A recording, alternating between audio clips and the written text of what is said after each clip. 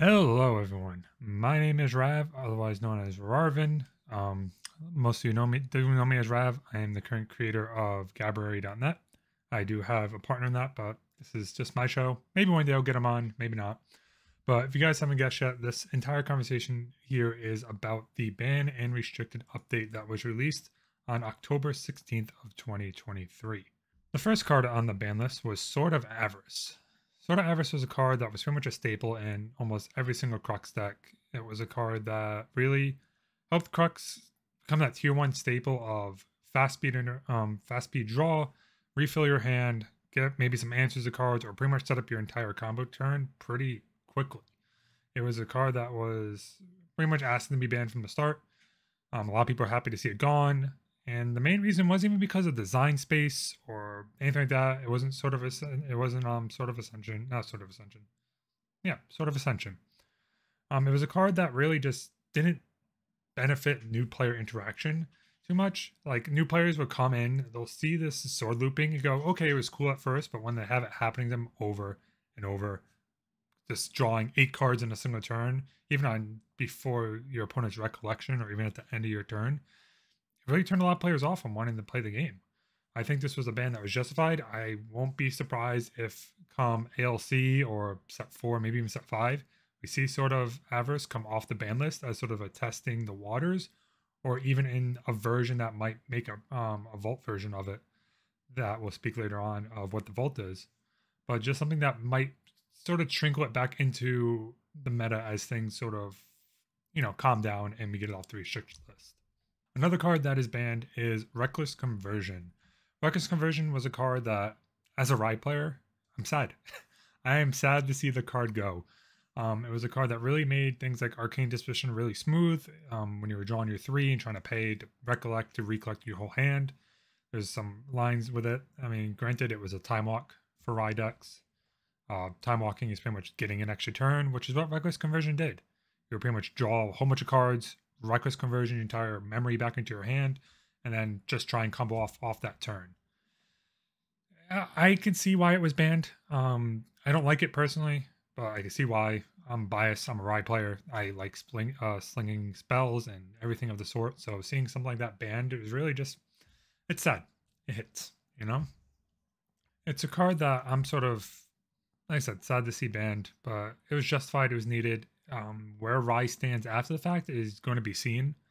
I mean, there's a whole bunch of Rye players, pretty much Rye lovers. Between myself, there's Leo, a couple others I'm probably forgetting the name of, that really liked playing Rye, different variants of Rye. There was the Wind Rye that was going around with Limelight before FTC was sort of kicking around with Arcane Elemental. So those might see a comeback, but we'll see what happens going forward.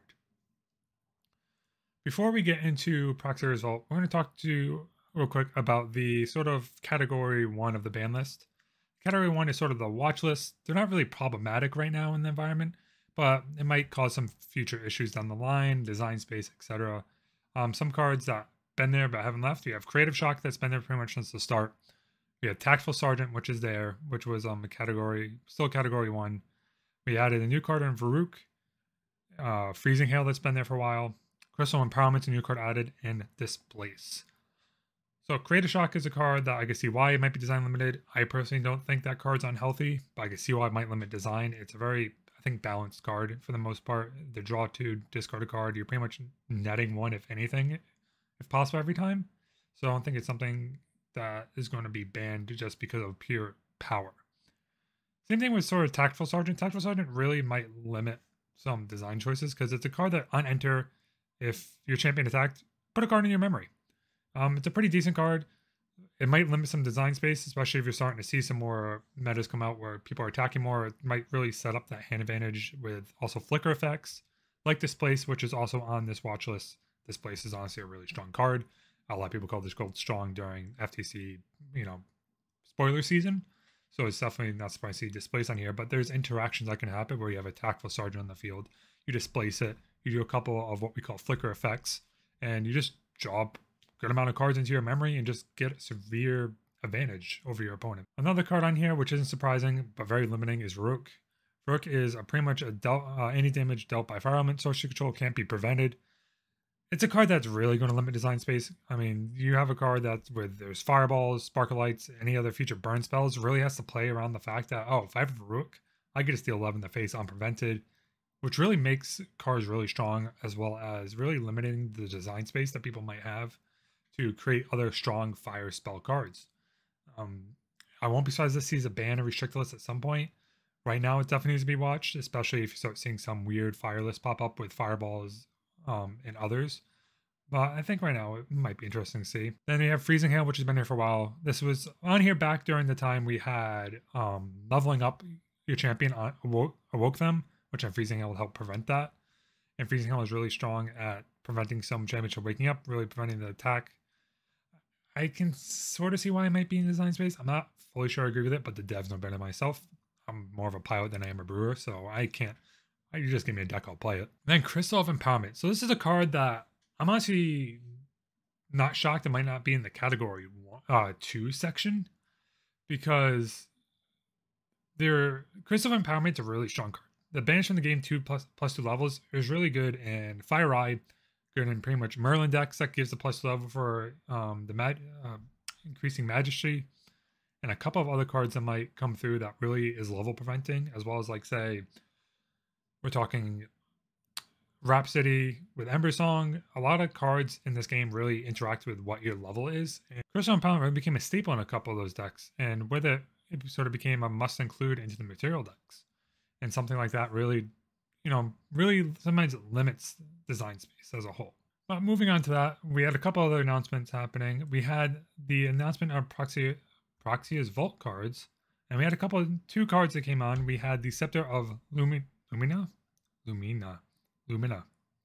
Scepter. Yeah, Scepter. The Scepter that was sort of spoiled during Ascent Houston. I didn't make a video for that. I should have. I went for 3, but we're not going to talk about that. We had the art spoiled at Ascent Houston, and now we finally have the abilities of what it does. It is a 1 cost.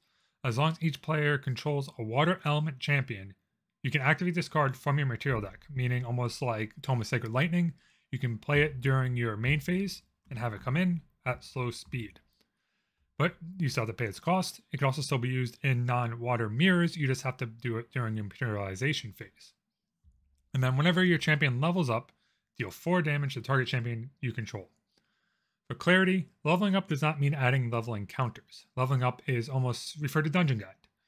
Leveling up is when you go from level 0 to level 1 Rai, level 2 Rai, level 3 Rai, or anything that sort of plays the next in the lineage, or if you have a lineage break champion in terms of former Merlin, if you don't go to level 3 Merlin, or Tristan, you have the ways that those also count as a level up, but nothing like gaining a level counter counts as a level up for the card's effect. And then you had the final portion of it, which is pay 5, banish, draw 2 cards, which I think is really good. It's a card that I think is going to really help Water as a whole. Just having it out there and at the end of an opponent's turn that's tapped out, drawing 2 cards. Part of the biggest issue Water had was sort of refilling their hand as they're controlling the board, controlling resources, and they don't have anything to close or refill their hand. They keep that momentum going and they sort of put it out. So I'm really hoping Scepter really smooth these out going forward, and I think it's something that we really have to keep an eye on for the next upcoming few decks. And the second card we got with the Vault is Stone Scale Band. It's a class bonus for Tamer. On enter, discard up to 3 allied cards from your hand and/or memory, then draw that many cards. As a 1 cost, tap until in the turn you may activate cards as though they had fast activation. For some of us MTG players, we call that Flash. So this pretty much lets the Tamer start getting cards in at the end of their opponent's turn or during some key utilization to set up some blockers or anything like that that might really be good. We saw recently with True Champion Gaming's tournament, we did see this Stone Scale Band come in, be activated, and pay the owl that let them glimpse to at the end of their opponent's turn, so they can sort of set up their draws for the next turn. I think this card's going to be really good. This card really helps Sylvie. I don't know if it's going to make it a tier 1 deck or tier 2 deck, but I think this card's really, might actually make it tier 2. But I think this card's really going to help smooth out a little bit of the issues that Sylvie had, as well as Alan and the Tamer. With Proxia's Vault, there was an article announced on October 15th of what Proxia's Vault does. What it is that these are fully proxiable. Proxy? We're just going to go with proxy. Proxy cards that you can go ahead, send it to your printer, print out a full color copy of it, and then stick it into your material deck but what it requires is having a sleeved card with a GA card already in it, and then you take the printout version of the paper and slide it over that card into your material deck. This means that as a proxy, it is legal to be used in tournaments. It is legal for a year, the end of the year after the card is printed. So for example, we have Stone Scaleband and Scepter. In the bottom right corner, they list a 2023 Weaves of the Shore. These cards are legal in proxy form until December 31st of 2024. Anytime after that to use these cards, you must have the physical version of the cards. Now you may be wondering, how do I get the physical version of these cards? Well, in order to get the physical version of the cards, you must attend an Ascent, or sort of the Ascent, say Houston, and you will have Worlds, and you'll have Nats. I'm not sure on regionals yet. I have to keep an eye on that. I don't think the regionals will have them, but definitely the major versions like Ascent will have the physical version of these cards, and then we'll find out what happens with any extra unused and people that might sell them on TCG Player going forward. But those are the ways to obtain the physical version of the cards for your material deck, and they must be used in tournament play. Now, for the time window I spoke about before, you can use the proxy version for tournament play, but anything like an Ascent or at Worlds or Nats, you must use the physical version of the card inside of the same sleeves as well for your material deck. Now that we got the ban out of the way, and the restricted, and everything else in the sadness. Now what does this mean for the meta coming forward? We have Store Championships happening with Fractured Crown. We have Regionals happening with Fractured Crown. So what should we be looking to play? What should we be practicing? What should we be warming up on? So to start, Caben said it, a few others said it. If you say I have a Store Championship next week, which I don't think there's a single Store Championship next week or a regional, but Fire Lorraine or Aggro is where you want to be. That's the deck you should be learning. That's the deck you probably should be getting the most practice on, what your mirrors are like. It's the deck that's going to be easy to pick up in the shortest time span. Now, I'm not saying this is the meta for all of FTC. I'm just saying if you had something to play ASAP, you needed it now, learn Aggro. This could be Fire Lorraine, which is the, Honing Steel, Rending Flames version, where Lorraine's just going wide with weapons, and I'm going wide destructive face with weapons. You have Fire Lorraine Aggro, which is just taking the Xanders, the Hasty Messengers, the Clumsy Apprentices, and those cards of the like, and just going with allies, as well as Wind allies. You can go ahead and look at Caben's Ascent winning video and his Ascent deck list that will be posted in the description of sort of what Wind allies is and what to expect from that list. Those are what I think is sort of up near the top right now. There could be arguments made for Fire Xander. I think Fire Xander is a little bit below Fire Lorraine. It's a little bit harder to play and pilot.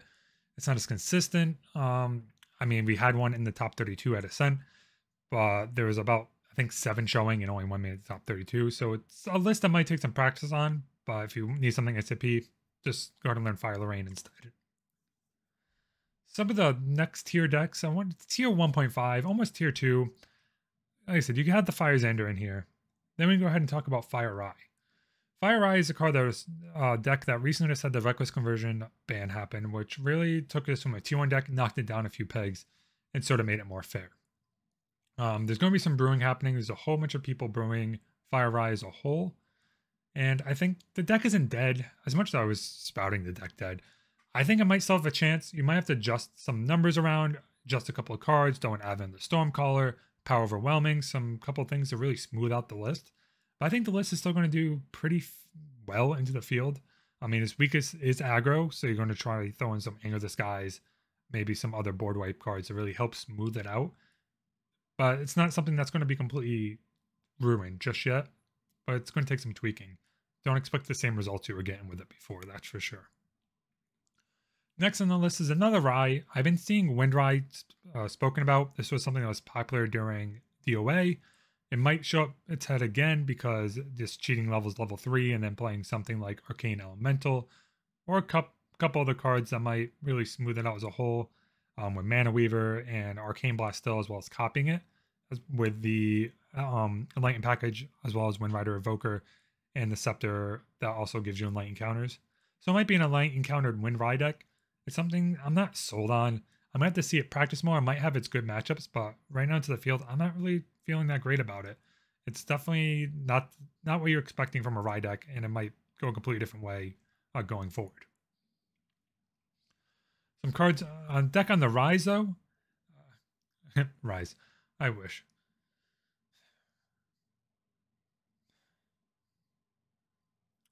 Deck on the Wise, though, is Water Merlin. So we just saw Water Merlin go ahead and take second place in TCG's ban tournament.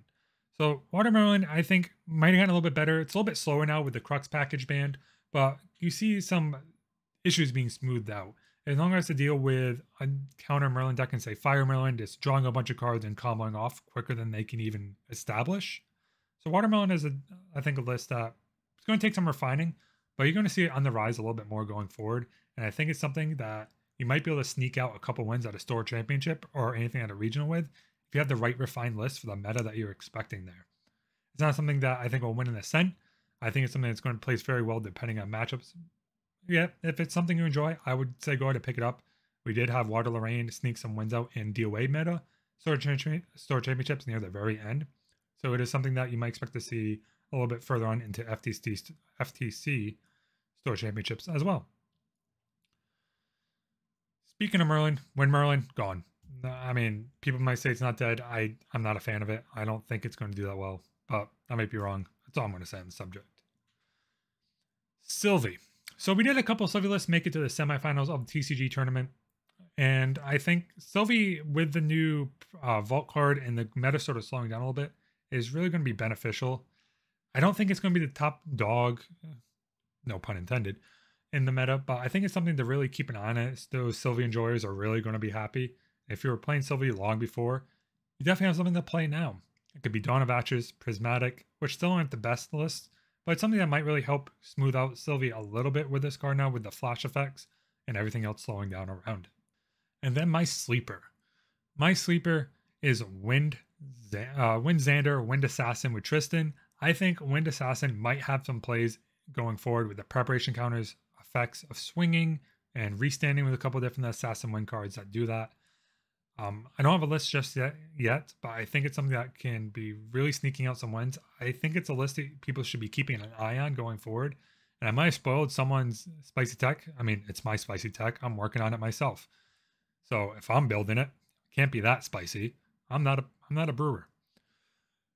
But I think it's something that people should really keep an eye on. It might sneak out some wins. It might sneak out a store championship to get you those promo Nats invites. So definitely keep an eye on Assassin moving forward. Well, everyone, that's all I got for you today. Thank you for watching the video. It's going to be probably poorly edited, poorly choppy. Yeah, it's going to be probably a mess. Sounds about right. Sounds about how I do things. I mean, people saw my Gabbery conversion and that was horrible. So, seems on par. On brand. But like I said, thank you everyone for watching, and I hope you have a good one. Peace.